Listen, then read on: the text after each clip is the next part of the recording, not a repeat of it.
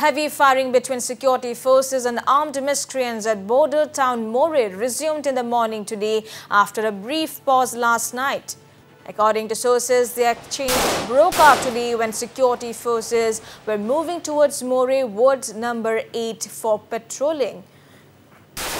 Armed miscreants targeted the security teams led by SP and OC Special Commando. Bullets were rained at the barracks of security forces from cannon wing of Moreh wards number 7, Ellora Hotel and ward number 9, stated sources. Well, these are the fresh visuals coming in have come to the fore from the border town, showing the intensity of the gunfight.